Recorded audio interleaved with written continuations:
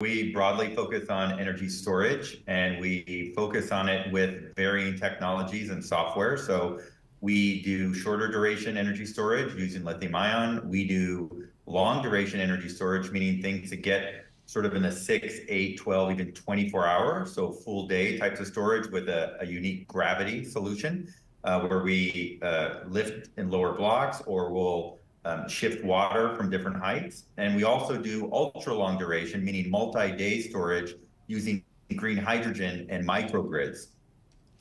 Who are your customers, Rob? Our main customers are first and foremost utilities, so we can sell directly to utilities, and we also sell to independent power producers, so the ones that will, for example, build out solar or wind and pair storage with that and have long-term contracts with utilities.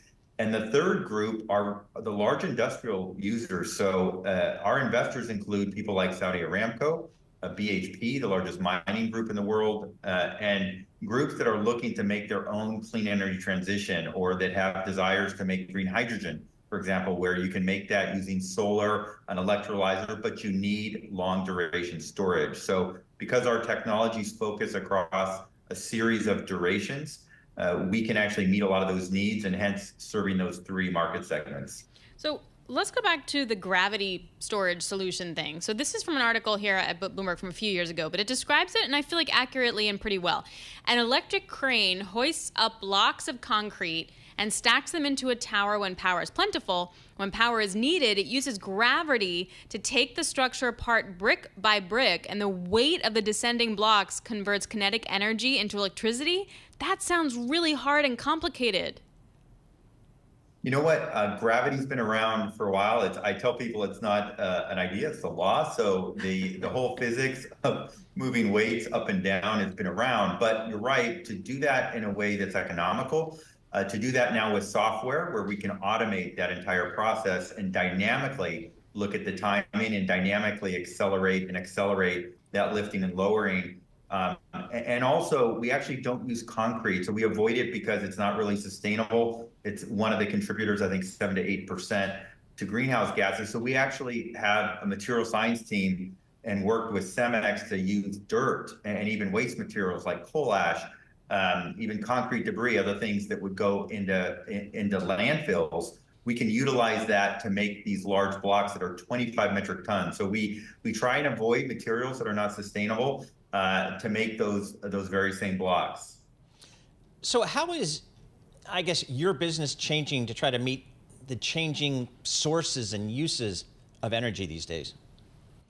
It's a great question, and it is one of the challenges. It's definitely focused globally on countries wanting to achieve energy independence, and to do that, you need to be able to produce locally. Hence, our gravity solution, that's more long duration, of course, is ideal because you can produce most of that from local materials, local labor. I mean, it's construction, you're building a building.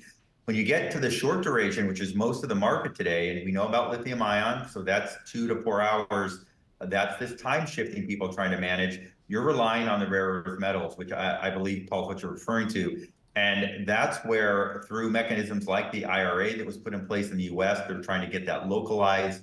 And to deal with that, you have to come up with mechanisms to try to bring some of that production local as much as you can in terms of getting content. And that's been a big focus area, and of leveraging technologies like hydrogen, for example. Green hydrogen can be made sustainably. We're using that to back up the city of Calistoga in Northern California near Napa, to provide a sustainable backup solution for 2 to 4 days that otherwise would have taken natural gas. So it's a combination of technologies you really have to use to solve this issue of reliance on either a few countries in the world or a few rare earth metals.